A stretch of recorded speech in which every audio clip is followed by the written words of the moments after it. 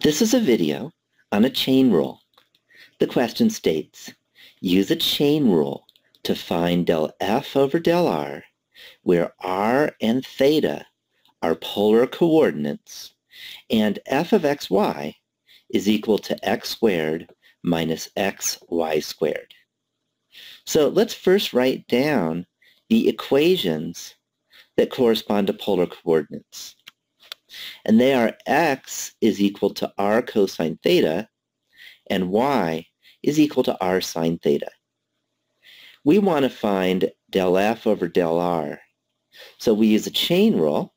Notice that f is a function of two variables x and y are both functions of the two variables r and theta.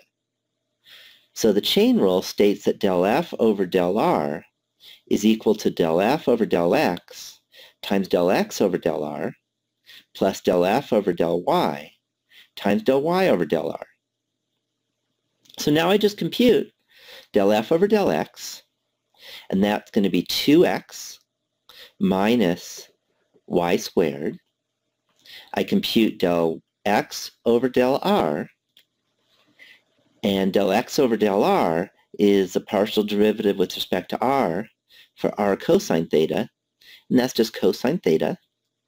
Del F over del Y is negative 2xy, and del Y over del R is sine of theta. So now I just substitute in and simplify a bit. I'm going to multiply the cosine through. X is r cosine theta, so I get 2r cosine theta times cosine theta, or 2r cosine squared theta. Y is r sine theta, so y squared is r squared sine squared theta, and then times cosine theta.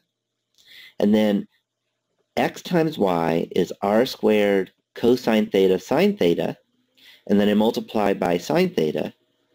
And then I get my final answer, that del F over del R is equal to 2r cosine squared theta minus r squared sine squared theta cosine theta minus 2r squared cosine theta sine squared theta. And I'm done with the problem.